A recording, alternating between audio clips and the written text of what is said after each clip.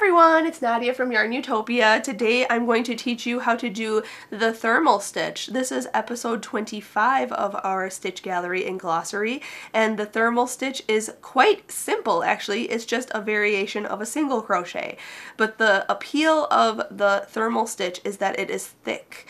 It is quite thick, meaning we are working single crochets on the front and on the back of each other, so that it makes this thickness so squishy and plushy. And it is very stretchy, and it's nice to make with you know, wearables, like a cardigan in this, or even a nice thick blanket in this. I mean, there's so many ways you can use this stitch. It's so wonderful. So a huge thank you to Lion Brand Yarn for providing this yarn today. I'm using Basic Stitch. This is a size 4 medium worsted weight yarn, and I'll be using an eye crochet hook. This fancy crochet hook is from the Etsy shop Would Be Fancy. It's hand carved, and it is fitting in the palm of my hand so perfectly, so I can crochet for a really long period of time, because the thermal stitch does take a lot of time because it is single crochet and you're working layers, 2 layers at the same time. It does take a lot of time to make, but it looks so fabulous in the end. So I'll put the link to these supplies. If you want to get them online, you can. Otherwise, you can use any size yarn, any size crochet hook, and make the thermal stitch. I'm just doing a swatch today, but you can do these in projects. I'll show you how to start it, how to do the middle, and then how to finish. I didn't fasten this off, but you can fasten off your project at the end like you normally do. So this is just a swatch today, so I hope you learn something fun with this stitch and make something. And if you do, make sure to share it on social media and hashtag YARNutopia so I can see it, especially on Instagram. Make sure to subscribe to our channel here on YouTube, and again, thank you to Lion Brand Yarns. Thanks to my dad behind my shoulder here. He is filming this entire tutorial, editing it, and putting it up on YouTube for everyone to watch for free, so make sure you subscribe to our channel.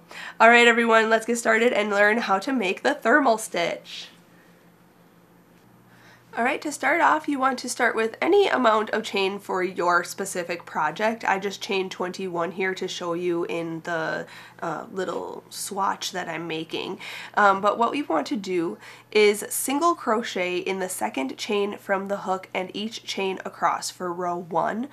And what will be best for you in this tutorial, or in this project actually, for the thermal stitch, work in these back ridges of your foundation chain, because we'll be working into these loops here for the first, or for the next row, for the second row, and that will make sense later. But I'm going to single crochet into the second chain from the hook, so the loop on the hook doesn't count. So this is one chain here. I can't really see it very well. There we go. One chain there, second chain right here. So we're going to go into that chain and just make a simple single crochet.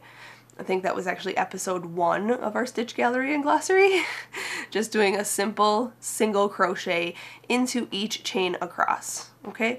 And we're gonna just do that all the way across in each chain, just put a simple single crochet. But as you can see, I'm working in that back ridge, and you can see these loops are still free, and we are going to work in those for row 2, and I'll show you what I mean when I get there. So let me just single crochet across this chain, and then we'll go on to row 2 making this thermal stitch. Alright, just making my last single crochet on this row. Perfect. So this just looks like a simple single crochet row, right? So what we're going to do now is make the thermal stitch, and what we're going to do is chain 1. And instead of turning our work around like this, like we usually do, we're not going to turn our work. We're going to reverse and work backwards, basically. And the way I like to do it is turning my work sideways. And you're going to be working into this loop here and this loop here. And we're going to work sideways, okay? I hope that makes sense. You can watch what I'm doing right now. I'm going to go back into, so just use your hook, manipulate your yarn however you need to make it comfortable for you. But we chained 1 there, and now we're going to go back into between the front and back loop of this last stitch here that we just created. We're going to go in between there, so to the front like this, and then down to our foundation chain in the front loop there. Okay, then we're going to bring this working yarn and yarn over and pull through both of those. Okay, and then we're going to single crochet. So yarn over, pull through 2. So you can kind of see that our work did turn a little bit, but you can really do this however you need to make it comfortable for you. So again, this next stitch right here and right here, go down in between these two like this, and then down below in the previous row, or in the foundation chain in this case, right here, go into there. And I know the first time you try this is going to be very difficult, but just bear with me. Yarn over your yarn and pull through both of those loops from those stitches. Okay, so now you have 2 loops on your hook, yarn over and pull through both of those loops like a single crochet. Okay, and you are working this and making it double thick. Okay, so again, next stitch is right here. Okay, so we're going to go into the top there, and then the very bottom one lining up right in there. Okay, then yarn over with your yarn, pull it up through. So now we have 2 loops on the hook, yarn over and pull through both of those. Okay, I'll go much slower next stitch. Here's the next stitch right here. Okay, down below it right here. Okay, yarn over and pull it through there, just like that, and then yarn over and pull through 2. Okay, and you can see I'm turning my work as I go. So you can see that this is the back then, this is the front, we're making these ones right here. Okay, so again, and this is just row 2, so once you get past row 2, you definitely will be more on a roll. Here's the next stitch here, go straight directly down into the next stitch, or the bottom stitch there, and you'll always be doing this for the whole project then. Just yarn over, pull through those stitches, and then yarn over and pull through 2. Okay, next like this, then yarn over, pull through, yarn over, pull through 2. Okay, so you're kind of turning your work, I guess, in a sense. You're turning it sideways to go down into the stitch right here and right here, then kind of yarning over, pulling up, and then to finish my single crochet I do turn it to the back and then pull it, finishing my single crochet there. Okay, then turn back to the side, go to the next stitch, top and bottom. Okay, then yarning over and like that. Okay, and this is the start of the thermal stitch, and you'll start to feel your piece getting thicker as you go. It's thicker and like squishier, and it still has some stretch to it, so I really like this stitch a lot. Once I finish this row, I'll show you how to go on to row 3, and then row 3 is basically your repeat for the rest of the way. So I'll finish this row, I just have a few more stitches and I'll be right back. Alright, I just finished my last stitch here. Okay, just like this. Now what you want to do for the rest of the way, you can see without twisting your work here like mine, you can see this is what it looks like. And now on the back here, well, let's flip to the front here. You won't be able to see 2 lines anymore on this side because we're not going to be working on this side. We are going to be working on this side now, and this really juts out pretty far, so you won't be able to miss these stitches here, and we'll just be working now in these top loops and these bottom loops. Okay, just putting those together and the thickness will show.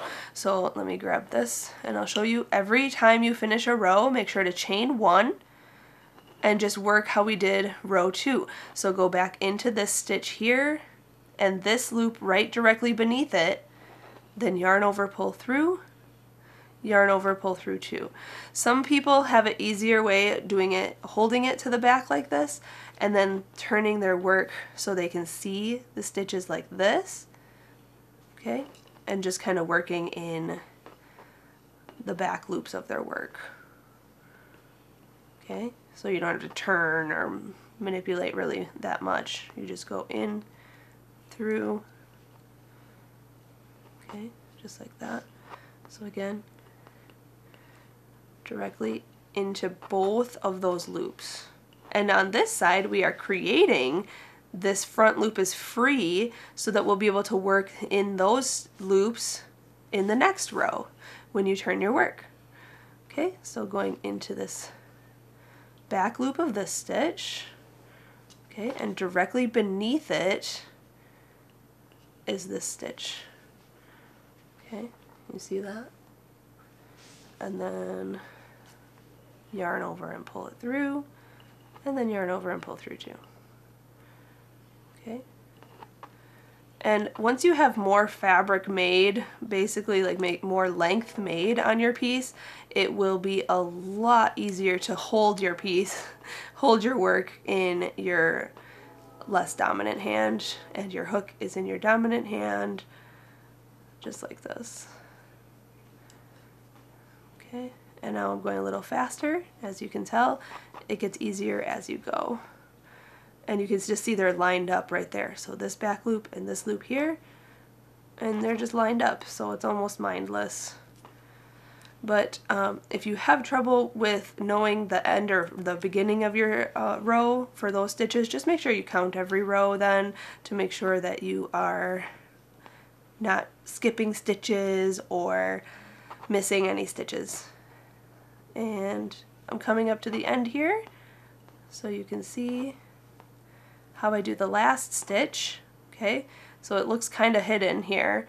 So in here and here. Okay, and then finish your single crochet, and now you can go on to the next row. Row 4, chain 1, and instead of turning it this way, just go backwards. So go into this first stitch here and directly below it in that stitch. Okay, don't go through this loop here. There's a loop below that. Don't go in that one. Just this one and this one. And make your single crochet. Okay, this one and this one. Okay, just like that. That is the thermal stitch. It is so simple. It's just where you need to put your hook, you know? But it's a single crochet. Just double the thickness, which is great for bottoms of bags. It's great for blankets, washcloths. There's double the thickness, so even a hot pad to put your hot plates on. You can do it in cotton yarn, and it is thick, squishy, and stretchy. So I'm going to do a few more rows of this, and I'll show you what it looks like when I'm finished. Alright, this is what my work looks like. I did 8 rows on each side, so I have 16 rows. It doesn't look like a whole lot because it's doubled. It's the thickness of it. So I have 8 rows on this side and 8 rows on this side. But like I said, you can make as many rows as you want, but just know that how many rows you do, it's double because you're doing this side and this side. And this is what it looks like. So to finish off your project, you don't want to end with it looking like this. You want it to look nice and clean like the opposite side. So to do that, we are going to chain 1, and at this time you can turn your work around. And we are going to work in the entire stitch here, this entire single crochet, plus that loop down there, okay, from the previous row. Okay, so what we're going to do, let me get my yarn figured out here first. Make sure your working yarn is in the back of your work. Okay, so we're going to go into the actual stitch here and in that stitch from the previous row that we've been working in like this, and then yarn over, pull through everything, and then yarn over and pull through the both loops on your hook. Okay, so again, go into the next stitch itself, just like this. And then below there, equal, is that loop there from the previous row, and we are going to single crochet. And you're just going to single crochet all the way across, working in the entire stitch here and that loop right there from the previous row. Okay, and just do that all the way across. And I'm going to go a little faster here, but you can take your time just going in, making sure you're getting into every loop. Okay. Oh, see, I missed a loop. There's one right there. Okay, so in the stitch and then in the loop below it, yarn over, pull through, yarn over, pull through 2 to make your single crochet. And as you can see, it's clean here and it's clean on this side, and that's the edge of your work.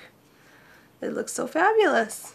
So that is the thermal stitch, start, middle, and ending of, I'm just made a little swatch here, but you can, like I said, make this in so many pieces. I used this stitch in the mystery crochet along that I did with Nikki from Nikki's Homemade Crafts. We used this stitch in the base of our bag that we did for the mystery crochet along. The base of the bag had the thermal stitch, which is nice for bases of bags because this is so thick that it can withhold a lot of weight inside of a bag. So I like to use this for bases of a bag, or you can use it for a nice thick fluffy blanket.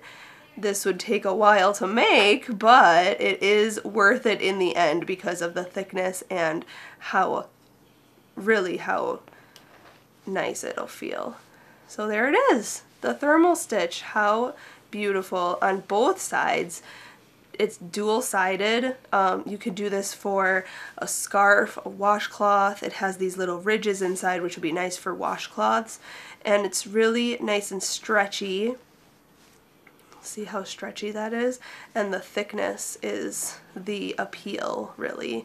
So there it is, and then when you're done, you just fasten off, tie a knot, and sew in your ends. Thank you so much for watching and learning how to make the thermal stitch with me today.